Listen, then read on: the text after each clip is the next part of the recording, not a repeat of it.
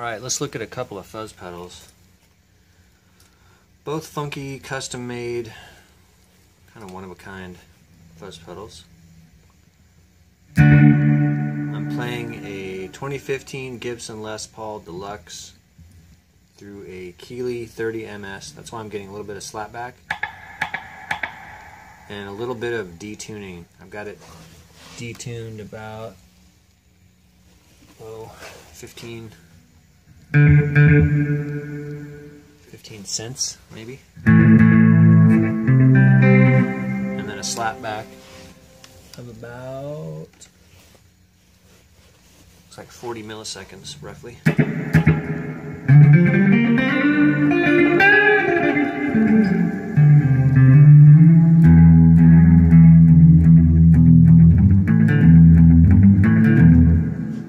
And a bit of hall reverb. Now this one is built by Joe Anastasio, Lone Wolf Audio. It's a clone of a Buzzaround Fuzz from the 60s. It's got some additional stuff that I wanted on it. It's got a rotary switch that controls the input depth. It's got 1960s Texas Instrument transistors that are out of production and have been out of production for years. And then this one is my Devi Sodameiser. It was a kit that I bought, and it was like the shittiest kit ever. Of course, that's going to be the first pedal that I build, is this shitty kit that doesn't have what I need in it. So there was stuff like missing from the kit. There was stuff in the kit that didn't need to be in the kit. And at the time, I didn't know anything about building. Now I only know a little bit, but at the time I knew nothing. And I just started swapping stuff in and out. When I got it put together, anyway, it didn't work. I soldered it immaculately. Everything is just immaculate. I should open it up and take pictures. It looks like a damn thing made by a computer robot or something. And it still didn't work. So I got pissed, and I had nothing left to lose. So I just started swapping shit in and out. And it finally works. But let's hit this one first. The funny thing is, Fuzz only does anything between about 20% and 80%. If I go all the way down or all the way up, it just kills it. Let's hear that one first.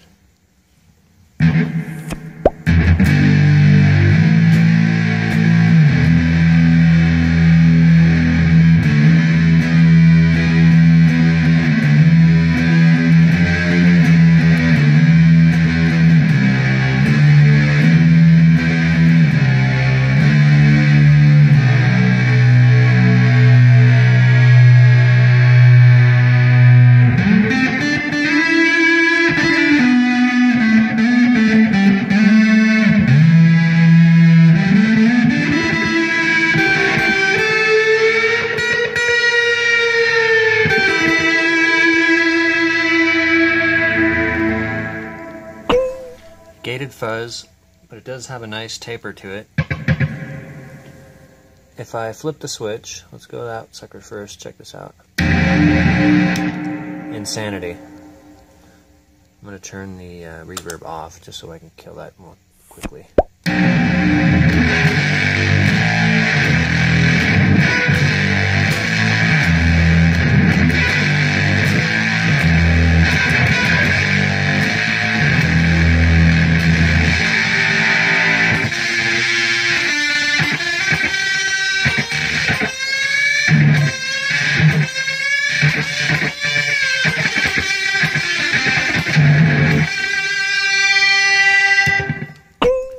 Crazy.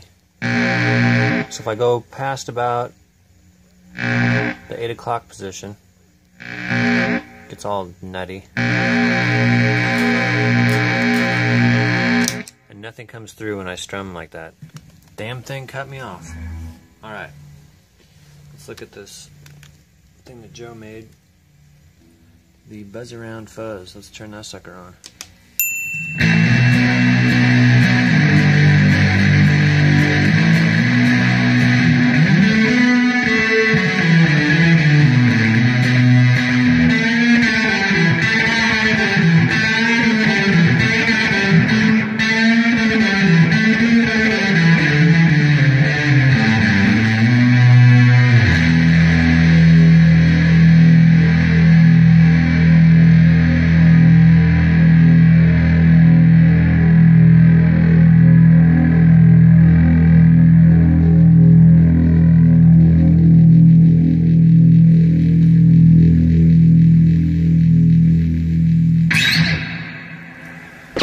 Sucker's got sustain. This is, I'll go through the knobs real quick since they're not labeled.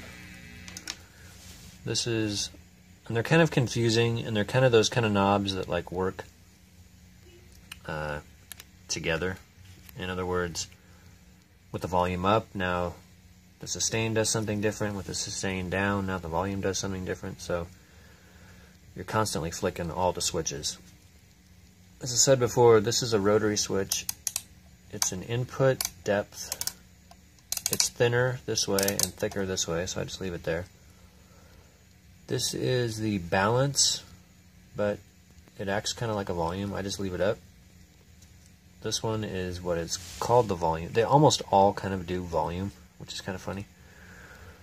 Kind of like having a gain and a volume on an amp. You can kind of interchangeably alter the loudness of the amp. This one is officially labeled volume. This one is timbre. It's a little thinner this way, and a little thicker this way. And this is sustain. I just have it at the halfway point. My funky vintage army knobs. So let me kind of take it to some of the extremes. I have it kind of set up pretty thick right there. Let's hear that again.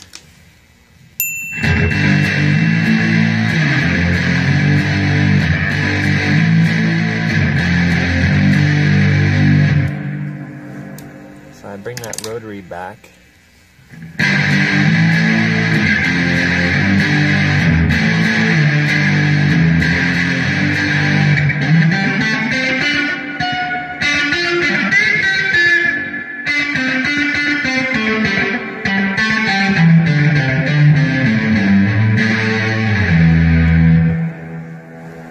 And if I bring that timbre back,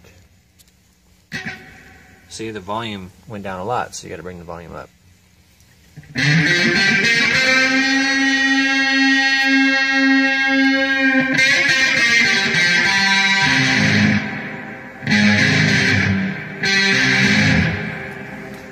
And that's getting really thin. So this guy is called balance, but it's like a volume. Check this out. That's very much like a volume. I'm not sure what it's balancing. It's probably balancing the loudness, huh? Sustain just does sustain. So pretty much what I've done there is thicken the thin of the pedal.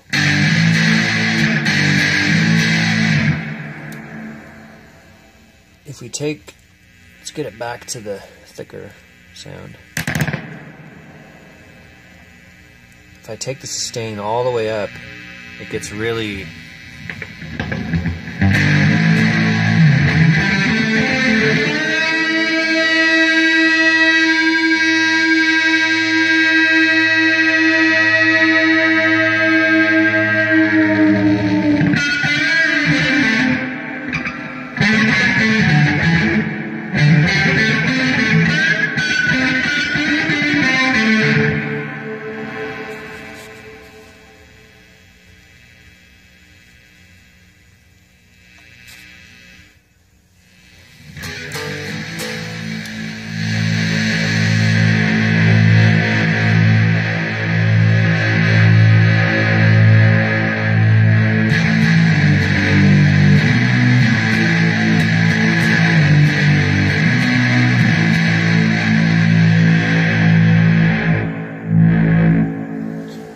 So when I was saying almost every volume, or every knob acts like a volume, even sustain, you bring it all the way down, and there's nothing coming out of it anymore.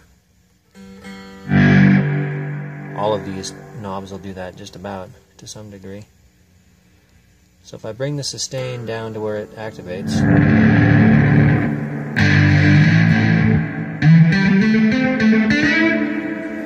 take the reverb off and the Keeley off, and now you'll see it's really gated.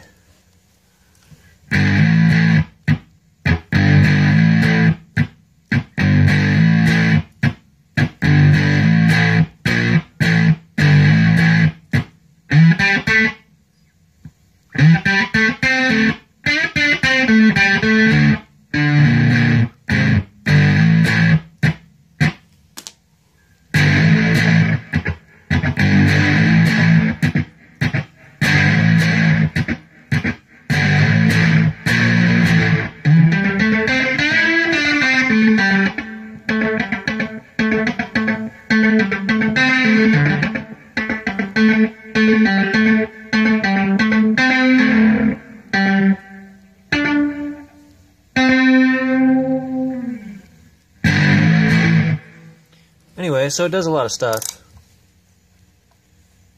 So now this will be really gated and really thin. My